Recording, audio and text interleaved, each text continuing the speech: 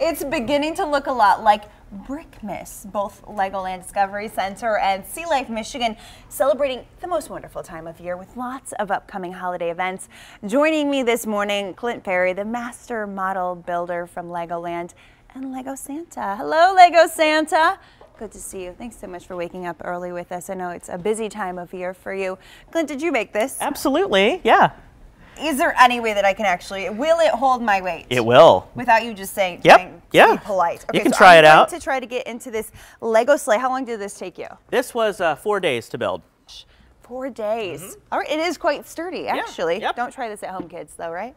Yeah, I mean, I built it completely stable, so it's brick all the way down, so it can hold pretty much anybody, I would say. I love it. This is just one of the cool things happening at Legoland right now. What are you guys doing for the holidays? Yep, so we're doing our holiday bricktacular, so we're really blowing out, out all the stops for Christmas. Yeah. So we are celebrating Christmas with some big Lego holiday builds. We've got the big sleigh. We have a life-size 6-foot-tall Christmas tree built completely out of Lego. The kids can actually help decorate the Christmas tree and build ornaments and put them on there.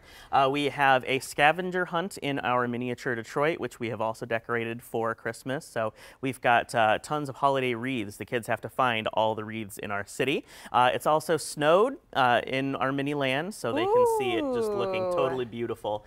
And we also have little Santa's village set up in our miniature city as well. So we are also this weekend going to be doing a special breakfast with Santa. So kids can come on Saturday at 9 or Sunday at 10 o'clock. They'll actually get to have breakfast and meet Santa Claus as well. I'm going to go hang out with Santa. Sure. I trust your building skills, Clint, but I'm a little bit anxious sitting in the Lego sleigh. So we're going to have Santa there for this breakfast. A lot of events that are happening every day.